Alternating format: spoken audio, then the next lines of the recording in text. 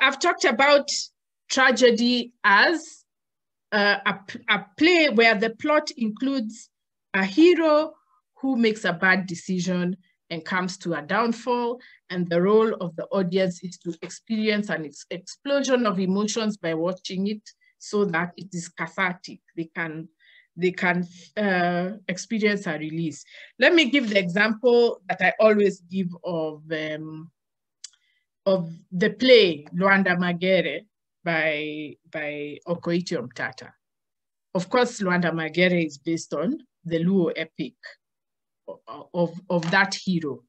But when you think of the whole plot, you'd see it as a tragedy. One is that you have a hero who is very strong, whose body does not listen to spears or arrows. He wins battle after battle after battle. But out of a moment of a fatal flaw, which was his pride, when he was offered a Kipsigis girl as a wife, that pride is now started the events that led to his downfall. And so when we are listening to the story, and me, I can listen to that story 10 times. I love it. I love it because it's an emotional experience for me. When we listen to that story, see, if you're listening emotionally and not looking for the morals, the way the KICD makes you do, then what happens is that you have this, what do you call it? It's a suspense, which you already know from the horror movies. You feel a suspense because you know what Lwanda is going to do and what will happen to him when he does it. So there's that emotional buildup as you watch him making a mistake and then going to the battlefront after he has been betrayed. And then when he dies, you feel an explosion. You know, all that tension that built up now explodes. But you notice in the story, and this is what happens in many epics, they don't end with a moral. And this was one thing that my students found hard to understand.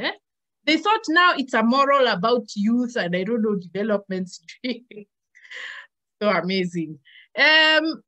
So what happens that when the hero falls, his fall is not a fall of defeat. It's actually a fall of victory, because his falling down becomes the affirmation of the community's values, the community's heroism. I mean, the fact that the community sees him as a hero. So it's not a fall. It's not a defeat, sorry. It's not a defeat. And you know, in the story of Lwanda Magere, he turns into a rock which can be found up to today.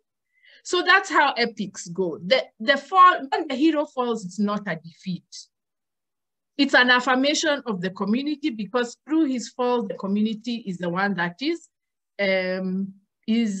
ministered to. They heal because of that explosion of emotion. And then the story is told again and again and again and again. And that's what tragedies are supposed to be. They're supposed to be stories that are told again and again and again, because it is healing for the community. What other example? We can look at the example of Jesus, although there's a problem with that story, but let me just, for the sake of plot, you know, when you go through his march into Jerusalem and people are cheering, it's a build-up for what you know is going to happen, which is his eventual crucifixion, torture, humiliation, and then crucifixion.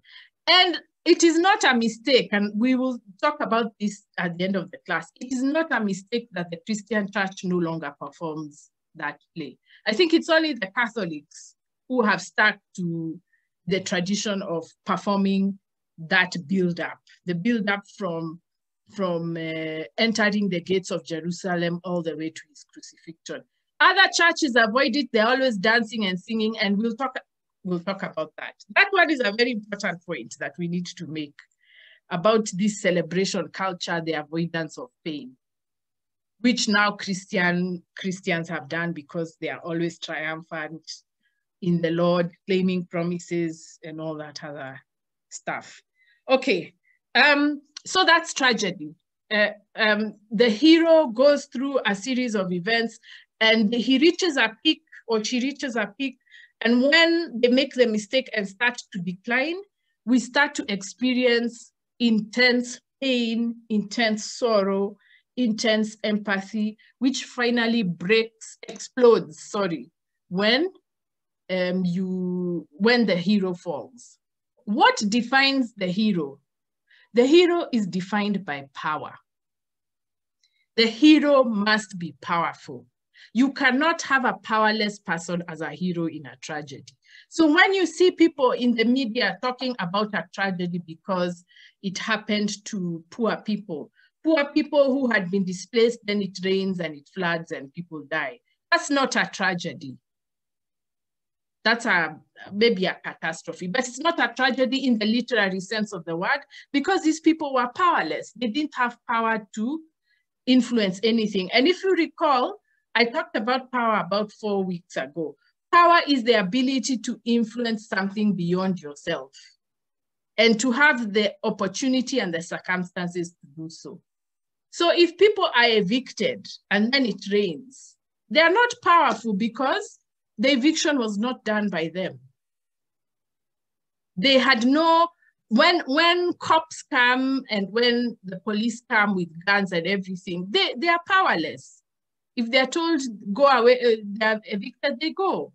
So if something happens to them, that is not a tragedy. It's an injustice, actually, because injustice is when quote unquote tragedy happens to the powerless. So the defining characteristic of tragedy is power. The hero must be powerful. They must be powerful. And that's why you find, like if some of you have done Shakespeare, what's his name? Julius Caesar is a tragic play because Julius Caesar is emperor. And then what happens to him? He dies. But you see, he's justified. Remember what I said. Even if the hero is killed, it's not a defeat. Because like when Julius Caesar dies, then Brutus and the others realize, oops, what did we do? And then they start fighting and the empire crumbles. So tragedy is, when a hero dies, it's not tragic, it's defeat. I mean, it's not defeat.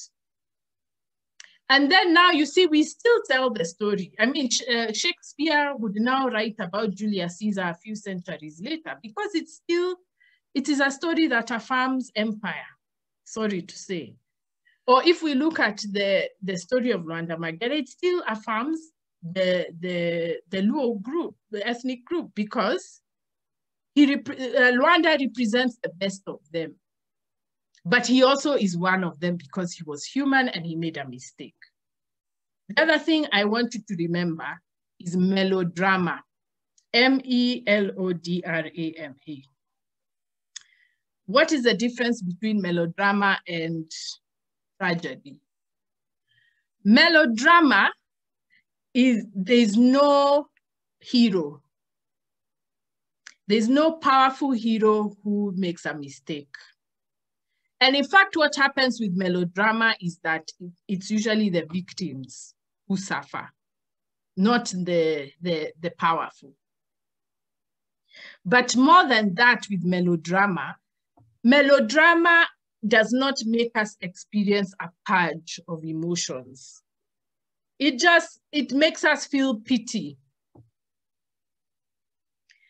What's the difference? You see, when you're watching tragedy and you see the hero fall, even though that creates an intense emotion, you don't pity the hero because the hero is a powerful figure and remains powerful throughout the life of the community that sees that story. So even when you think even of the Christians, they brought, I mean, Christ resurrected. So you don't pity Christ, although again, we'll come back to crazy theology. They pity Christ and they say, well, yeah, don't reject Christ because you see how what he did for you. He died for you. Imagine, you know, that's how we think of. That's how Christians think these days. But I'm not talking about that kind of idea. I'm talking about where you know the resurrection comes I mean, you know there is the crucifixion comes before the resurrection. So even if you're experiencing intense pain and shuddering at what happened to Jesus on the cross, you know that the resurrection is coming. But in melodrama, you say, woye. Melodrama is woye. You don't think about how did this guy get into a situation where he's being nailed to a tree, or you don't think about the situation where you're thinking Lwanda Magere is being beaten at battle. You don't think about that. You just say, oh yeah, now look at what happened. Let's pity him, which was what my students from another class were doing. They were pitying Lwanda Magere and feeling sorry for him. Meaning that the whole play, they didn't identify with the character. They didn't identify with the character. And so when the character fell, they said, oh yeah, poor guy, if only he had done this. In fact, we start correcting Jesus even. In fact, they were telling me, you know, if Lwanda had listened, maybe that is to completely misunderstand what a tragedy is. But actually, what has happened in today's neoliberal society is that we have substituted melodrama for tragedy. The things we call tragedy are actually melodrama. They are, well, yes, let's send some money to somebody else. It's not an experience of purging of the emotions and a reckoning of our human helplessness. That's not what happens. What happens is we start asking, where's Red Cross? Oh, yes, serikali tusaidie. That's what we do.